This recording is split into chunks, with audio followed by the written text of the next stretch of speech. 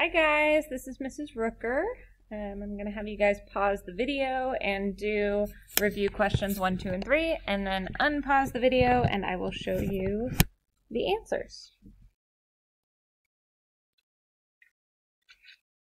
Alright, so number 1, you should have this formula memorized. It is S equals R theta, where theta is in radians. So pretty simple formula, have that memorized. What is sine of 0? Sine of 0 is 0. And then number 3, if cosine of t equals 3/5, then find sine of t if t is in quadrant 4. So let's graph this, quadrant 4. Cosine is 3/5, meaning adjacent is 3 and hypotenuse is 5. So if I draw this here, the hypotenuse is 5. And the adjacent is going to be 3. So that means your x is 3 and the hypotenuse is 5. I'm going to create a right triangle here. 3, 4, 5 is a Pythagorean triple, so that must be 4, but it's going to be negative because it's going downward. So that's the other side, and we're supposed to be finding sine, which is opposite over hypotenuse. So opposite of, oops, that should have been t right there. Opposite of t is going to be -4, and hypotenuse is 5. So your answer should be -4/5. All right, next section, recall the ratios for sine A, cosine A, and tangent A in a circle of radius r where A is in radians or degrees. So, all you need to know for this is that cosine of A is the ratio of the adjacent side over the hypotenuse. And that's going to be the same as the x over the r. R meaning the radius of the unit circle. All right. Sine is opposite over hypotenuse. All right, now pause the video and fill out the rest of these on your own, and then when you unpause it, I will have them all filled out for you. So here are all your answers. And then just remember for tangent, tangent is the same as sine of A over cosine of A, meaning that cotangent, which is the reciprocal of that, is going to be cosine of A over sine A. All right, next section. First let's work on the signs in each quadrant. Given each situation, tell which quadrant angle A terminates or lies. You can use a smart trig class, or you can use XY coordinates to guide you. I'm just going to do a smart trig class, which is an acronym.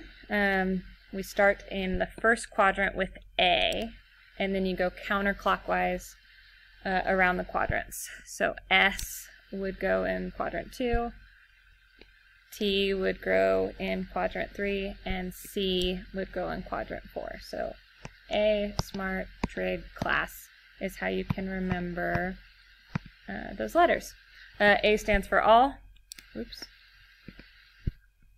meaning all of the trig functions will be positive in quadrant 1. S stands for sine, meaning only sine and its reciprocal are going to be positive in this quadrant. And then tangent and its reciprocal will be positive in quadrant 3, and then cosine and its reciprocal secant will be positive in this quadrant. All right, so what I'm going to do for these ones is just do a check mark for which quadrants apply to each of these, and then the quadrant that has 2 check marks is going to be the quadrant that works for both of them. All right, so the first one, cosine is greater than 0, so cosine is positive. Cosine's going to be positive in quadrant 1 because they're all positive in quadrant 1, and quadrant 4. The other requirement that we're looking at is sine has to be greater than 0 also. So sine is greater than 0 in the first quadrant because they're all greater than 0 there, and sine is positive there. Quadrant 1 is the only quadrant that works for both of those requirements. I'll do the same thing on the next one. So sine has to be less than 0. So sine is negative. That's going to be here and here because sine is positive in 1 and 2. And then cosine has to be greater than 0. So cosine has to be positive. Cosine's positive here. Cosine's also positive here. So quadrant 4 is the only quadrant that works for both requirements. I'm going to have you pause the video and do the next 2 on your own, and I'll put those answers up and just so you should have gotten Q3 for both of those examples. And then the next example, we have cosecant, which remember is the reciprocal of sine. So it's going to be positive whenever sine is positive. So that's going to be here and here. And then the next one is tangent has to be less than 0. So tangent has to be negative. Tangent is going to be negative here, and tangent's going to be negative here, because tangent will be positive when they're all positive, and positive in Q3. So the only one that works for both is Q2. All right, and then the last one here, remember that secant is the reciprocal of cosine. So we're going to look at when cosine is less than 0, when cosine is negative.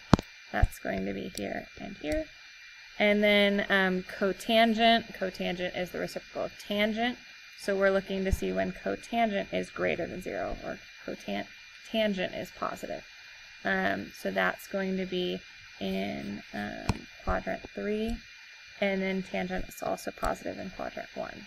So this is the one that fits both requirements, so my answer is Q3. All right, pause the video if you need to catch up on all that. We'll move on. Once you know your basic trig values, you will know all other values for those functions with coterminal angles.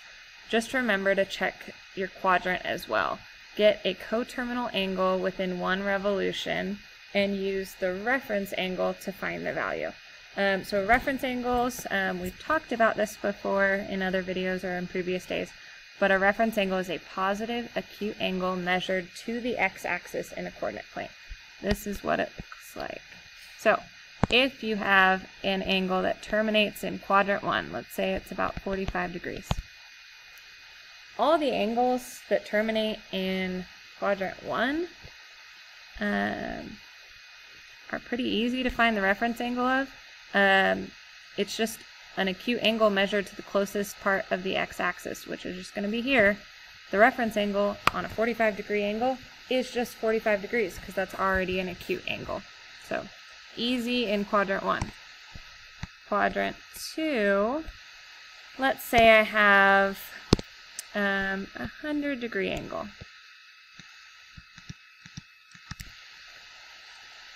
That's not an acute angle. I need to measure an acute angle to the closest side of the x-axis, so here.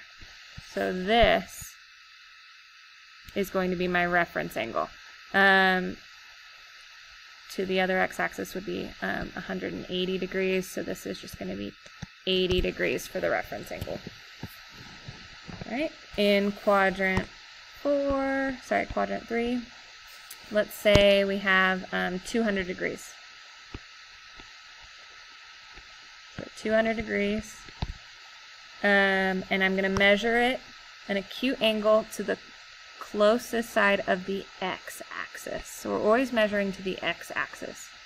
200 degrees is 20 degrees past 180. So the reference angle is 20 degrees. And then same deal in quadrant 4. Let's do radians in this one though. Let's do 11 pi over 4. Or sorry, 11 pi over 6. So all the way around the circle to 11 pi over 6. Remember, all the way around the circle would be 12 pi over 6. So to complete this, I would just need one more pi over 6. So the reference angle here is going to be pi over 6.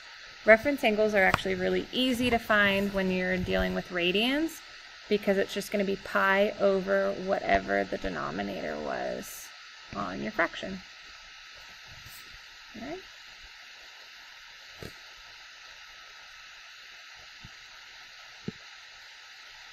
Oops, sorry guys. The reference angle for each and then find the exact value for each. So I am actually just going to go through all of these really quick and find the reference angle, because that should be really quick and really easy to do since these are all written in radians.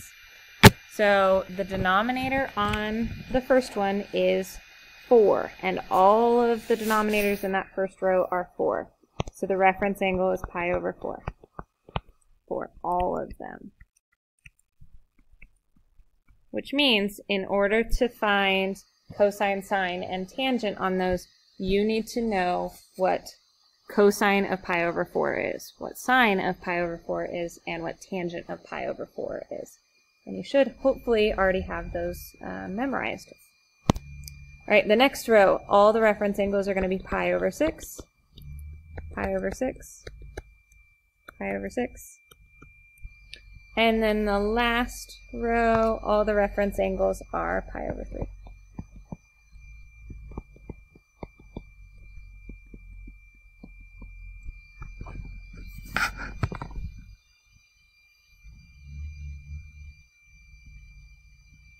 Right, so I'm a very visual person. I'm going to draw a lot of pictures on these. So on this first one, either in my mind or on paper, I'm going to visualize what this looks like. So 9 pi over 4 is going to be over 1 full revolution, because all the way around the circle would be 2 pi.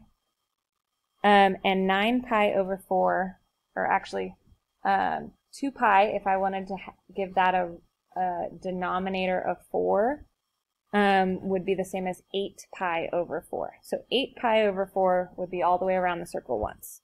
So this is going to be all the way around the circle once, but then I'm also going to go 1 pi over 4 past that. So this angle is going to go all the way around the circle once and then terminate in quadrant 1. So since this terminates in quadrant 1, we can figure out if it is positive or negative for cosine. So A, smart, trig, class will help us to determine if it's going to be positive or negative. All of the ratios are going to be positive in quadrant 1. So we know our answer is going to be positive. And then you just need to find cosine of the reference angle. So cosine of pi over 4. And cosine of pi over 4 is always root 2 over 2. So that right there is my answer. So you need to find what the reference angle is. You need to find what quadrant the angle terminates in. And the quadrant that the angle terminates in determines the sine using a smart trig class. And then the reference angle helps you to determine what sine, cosine, or tangent is going to equal. All right, so same thing on the next one. I'm going to draw a little picture. Okay, remember 8 pi over 4 would be 1 full revolution. Another 8 pi over 4 would put you at 16 pi over 4. And this is just slightly less than 16 pi over 4. So that means we're going slightly less than 2 full rotations. We're just going 1 pi over 4 less than two full rotations. That means our angle is going to terminate here in quadrant 4.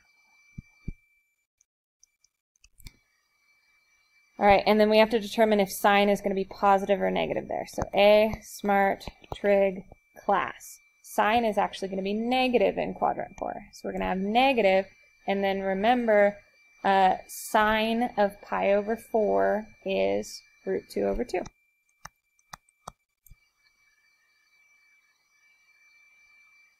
All right.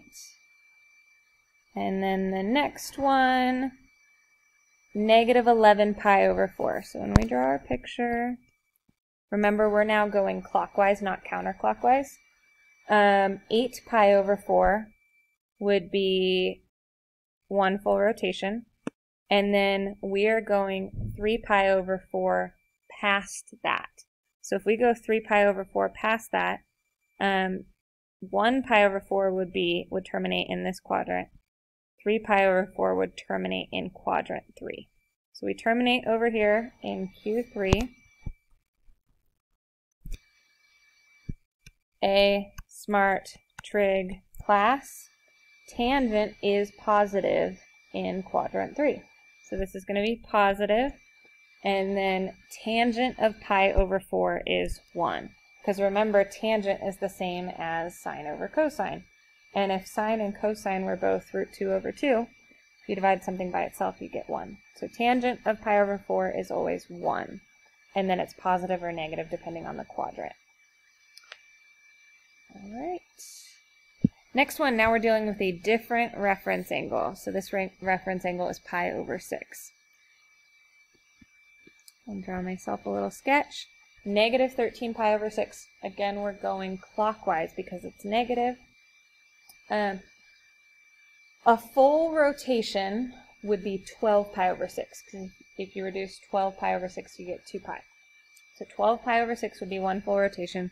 We're going 1 full rotation and then a little bit more because this is 1 more than a full rotation. 1 more pi over 6. So we terminate in quadrant 4. So Q4. And then do a smart trig class. Cosine would be positive in that quadrant, but sine is not. So sine will be negative in that quadrant. And then pi over 6, sine of pi over 6. Sine of pi over 6 is 1/2. And because it is in that 4th quadrant, it's going to be negative. If you ever forget all of these, you can use your unit circle to help remind you of this. I drew a unit circle over here. So for pi over 6, remember we can draw our coordinate points. Coordinate points for each of these. And they're always over 2 for all of them. And then we go 1, root 2, root 3. And then 1, root 2, root 3. So if you need to find, for example, on that example I just did, sine of pi over 6. If you forgot what sine of pi over 6 is, remember sine is the same as your y coordinate. Cosine is the same as your x coordinate. So sine of pi over 6 is going to be 1/2. So negative 1/2 there. All right, now we're going to be doing cotangent of 19 pi over 6. So 19 pi over 6, 12 pi over 6 would be 1 full rotation. Now we're going counterclockwise again. There's no negative.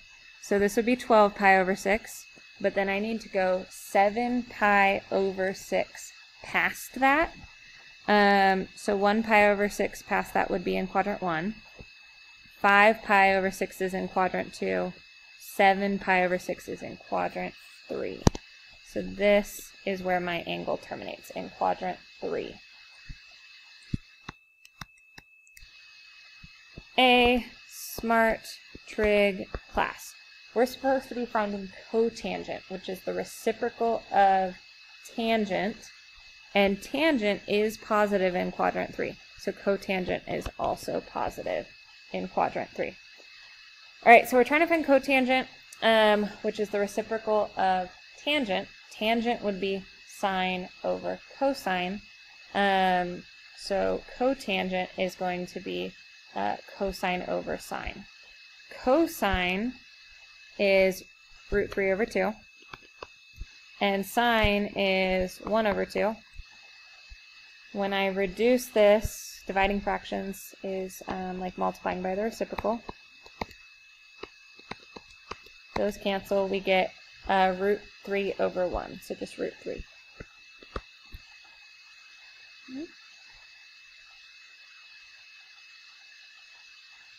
All right, so now we're going to do cosecant of 17 pi over 6.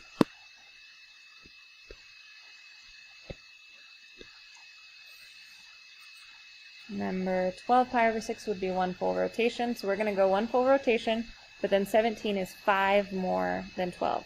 So we're going to go a full rotation, and then 5 pi over 6 past that. 5 pi over 6 is in quadrant 2. And we're doing cosecant. Scott Marriott, if you're still in the building, please call Marilyn at 34001. Sorry about that little interruption. All right, so we're in quadrant 3, and we're doing cosecant, which is, remember, the reciprocal of sine. So A, smart, trig, class. Sine is positive in quadrant 2, so cosecant will also be positive there. And then we need to do cosecant of pi over 6. So remember, sine of pi over 6 is going to be 1/2. So the reciprocal of that for cosecant is going to be 2 over 1, or 2. So our answer should be positive 2. All right, next one, 23 pi over 3. So 6 pi over 3 would be 1 full rotation. So we are almost going around 4 full times, because 24 pi over 3 would be 4 full rotations, but we're stopping 1 pi over 3 short from that. So we're going around a bunch of times, and then we're stopping pi over 3 short of 4 full rotations. So that means we should terminate in quadrant 4 for that one. Right, and then cosine of pi over 3. So again, if you don't remember this, you can use your unit circle. Cosine is your x coordinate. Sine is your y coordinate. So cosine should be 1/2.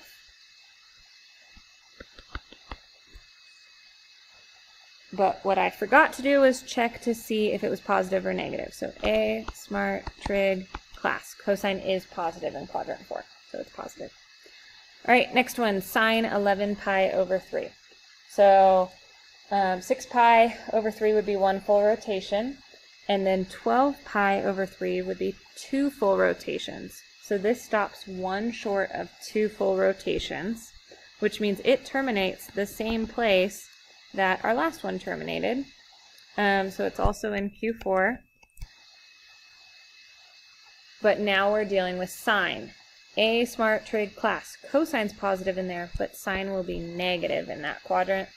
And then sine is going to be root 3 over 2 for pi over 3. All right, and then tangent of 7 pi over 3. So 7 pi over 3 would go around 1 full time, would be 6 pi over 3, and then it would terminate it just past that in quadrant 1. All of them are positive in this quadrant, so it's going to be positive. And then tangent, if you don't have tangent of pi over 3 memorized, you should try to memorize that. But remember, tangent is just sine over cosine. So sine was root 3 over 2 over cosine, which is 1/2. We can multiply by the reciprocal. 2's cancel, we just get root 3. So tangent of pi over 3 is root 3.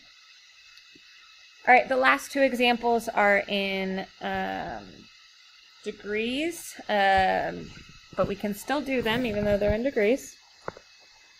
I'm going to graph this just like I did the other ones. 780, I'm just going to subtract 360 a couple times to see where that angle is going to terminate. So 780 minus 360 minus 360.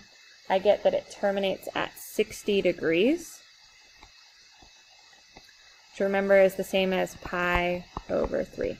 So 60 degrees or pi over 3 is your reference angle. And then we're doing sine of pi over 3. Remember, they're all positive in quadrant 1.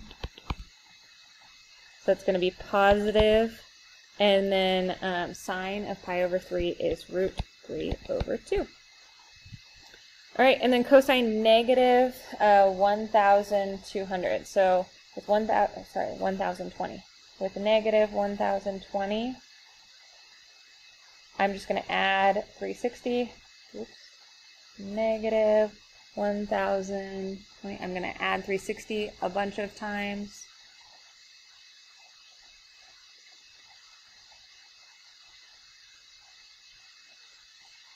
And I get that it terminates, again, in quadrant 1 at 60 degrees.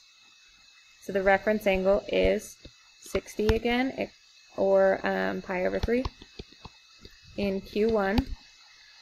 And then cosine of pi over 3 is 1/2.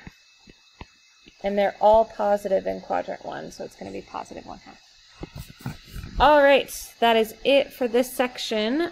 So pause the video if you need to catch up on this section, and then we're going to move on to quadrantals.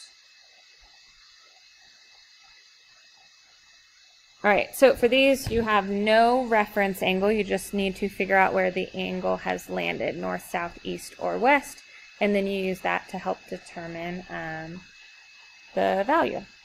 All right, so tangent of 7 pi over 2. So all the way around a circle would be 4 pi over 2, because that would reduce to 2 pi. So all the way around once would be 4 pi over 2. And then this would be an extra pi over 2. So that would be 5 pi over 2. 6 pi over 2. 7 pi over 2 would terminate here going south. So just remember north, south, east, west. Remember, never eat soggy waffles. At least that's how I was taught to remember it. All right, so now we're supposed to find tangent of that. I'm going to write all the coordinate points for each of these. So if we were on the unit circle, this would be the point 1, 0. This would be 0, 1. This would be negative 1, 0. And this down here would be 0, negative 1. All right, so remember, tangent is sine over cosine. Sine would be negative 1, because sine is your y-coordinate. Cosine would be 0. Negative 1 divided by 0 is undefined. So your tangent of 7 pi over 2 should be undefined. All right, let's move on and do the next one. Oops. All right, cotangent of 9 pi over 2.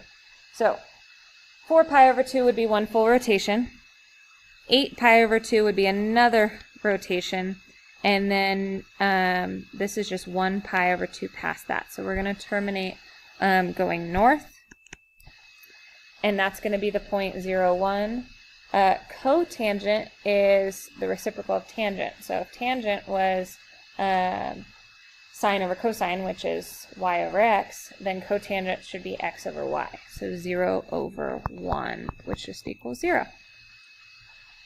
All right, sine of 31 pi. So 30 pi is divisible by 2 pi. So that means that 30 pi would terminate after one full rotation, but 31 pi is going to go 1 pi past a full rotation. So if we're going 1 full pi past a full rotation, it's going to terminate going west. And that is the coordinate point -1, 0. Remember, sine is your y coordinate, so sine is going to be 0. Cosine of 14 pi. 14 pi is divisible by 2 pi. So that means 14 pi is going to terminate after 7 full rotations. It's going to terminate going east. And cosine is your x-coordinate, so cosine of 14 pi is going to be 1. All right, just a couple more. Cosine of 191 pi. So 190 pi would terminate going east because that's divisible by 2 pi. But 191 pi would go a full pi past east, so it would actually terminate going west. And then remember, cosine is your x-coordinate, so this is going to be -1. Couple more. Sine is 81 pi over 2. So 80 pi over 2 would reduce to 40 pi, which would be 20 full rotations. 81 pi over 2 is just 1 pi over 2 past a full rotation. So that's going to go around 40 times, and then pi over 2 past that. So it's going to terminate going north. And the y-coordinate there for sine is 1. And then tangent of 400 pi. 400 pi is divisible by 2 pi, so that means it's going to end on a complete rotation, so it's going to be going east. And then tangent is sine over cosine, so that's going to be 0 over 1, which is 0. All right, that is it for today. Thank you, guys. Make sure to ask questions when you go to class.